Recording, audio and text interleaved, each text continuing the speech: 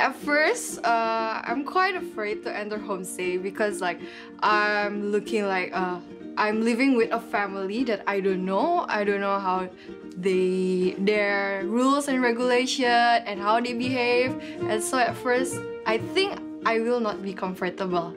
My first impression of Melanie is like, she's a mother. Like, yeah, like I'm so happy when I got her because like, ooh, she looks like a mother.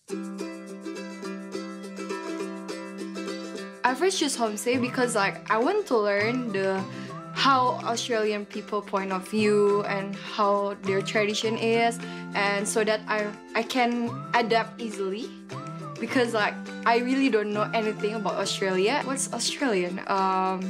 Tea and scones. I need someone to help me in my adaptation. Like I found out that there's several differences in culture, such as in Australia we use knife and fork, in Indonesia we use spoon and fork. I learned how to improve my English because I'm bad at English at first. A culture in Australia that Australian people do, because like in Indonesia it's rarely that we do gardening or we do crafting when we're bored. We just go to the mall.